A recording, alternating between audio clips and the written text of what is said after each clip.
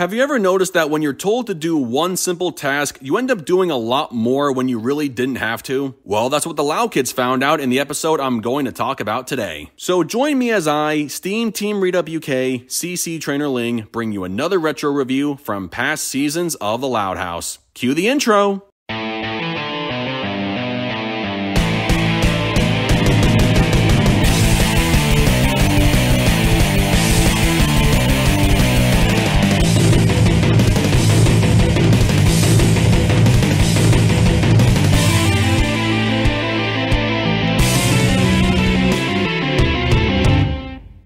Today's episode is Lock and Loud. In this episode, the kids decide to upgrade the security of their house by doing more than just locking the front door, something they keep forgetting to do no matter how many times their dad brings it up. This is one of the funniest episodes of the second season, and it's really easy to see why. The kids set up so many different kinds of security measures inside and around the perimeter of their house, and they effectively created a Home Alone-style prison environment for anyone who tries to step foot on their property. What I really liked was how each of the kids had something to contribute and got to have a mini spotlight moment. Very literally in the case of Lola standing in a guard tower. They went out of their way to lock down their house not only so they could get their dad off their backs about reminding them to lock the door at night, something my brother and I sometimes forgot to do when we were kids, but also because it's indicated how crime is very rare in their town. Their dad warns them about recent burglaries, so it's understandable why they would break out a police scanner, hide all their possessions in one room of the house, and hire security to combat something their neighborhood never really sees. But even after the original burglar is caught, they go right back to how they were before by undoing all their security measures and leaving the front door unlocked. Not to mention not taking their dad very seriously when he says there could be other burglars on the loose. The kids only went back to their total lockdown mentality after they found out Mr. Grouse was supposedly robbed, although that turned out to be a ploy set up by their dad to scare them straight, and it worked. From getting even more security guards in the form of Lynn's roller derby team to finally remembering to lock the door, this led to the wackiest sequence of the episode where Lynn Sr. tried to get back inside the house he insisted his kids keep locked at all times. The kids spot someone in a dark hoodie trying to break in. They have the supposed criminal fall right into all the traps they set up in zany Home Alone style fashion, and they come to realize they just beat the ever-loving hell out of their own dad. Then Mr. Grouse spills the beans on the plan Lynn Sr. concocted, and that's when the typical liar-revealed apology from the dad takes place. However, I'm not even critical about this. Lynn Sr. faking a burglary to get his kids to understand how important it is to lock the door at night was a good move on his part. Sure, his kids went overboard by doing more than just doing the basics, even though he was the one who said they needed to take this burglary thing seriously, but his intentions on wanting to protect his family is what a good father does. He wouldn't have said or done what he did if he didn't care. His family came to realize this as well, and they all embraced in a group hug, while Charles, noticing some bacon stuck to the dad, finally became the attack dog Lon had been training him to be throughout the episode. That's the irresistible power of bacon for you.